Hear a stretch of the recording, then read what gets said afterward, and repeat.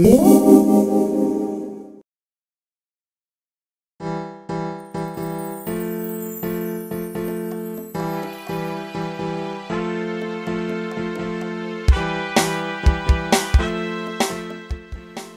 am going to make a bean bag for a doll using fabric, thread, needles, and some kind of filler, whether it's beans, rice, or even scraps, and a piece of paper.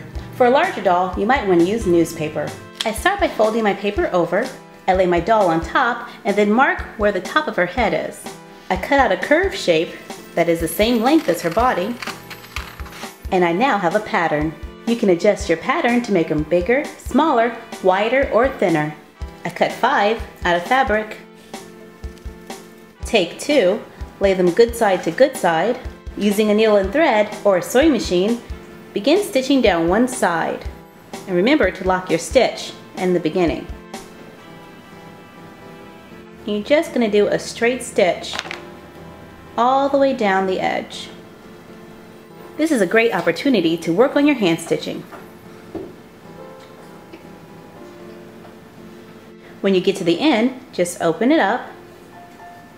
Take the next piece, lay it good side to good side, line it up with your edge, and begin stitching it just as before. And then add the next one and the next one until all 5 pieces are sewn together. Now I'm going to continue my stitching, but I'm only going to go 1/3 of the way on each side so that I leave an opening in the middle. And I'm going to add a few stitches at the ends just to make sure they're closed. Flip it right side out.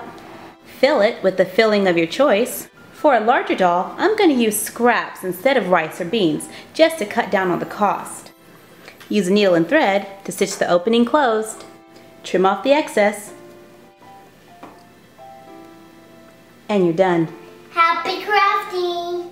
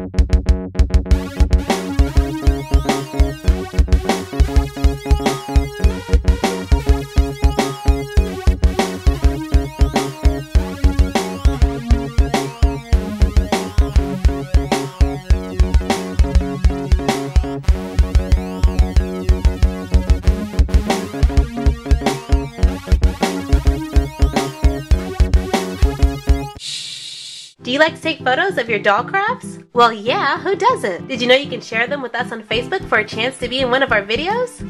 Just submit your photo in the same place that you would leave a comment. You can even Photoshop your own website onto the picture. It's like getting free advertising for you. See you on the next video.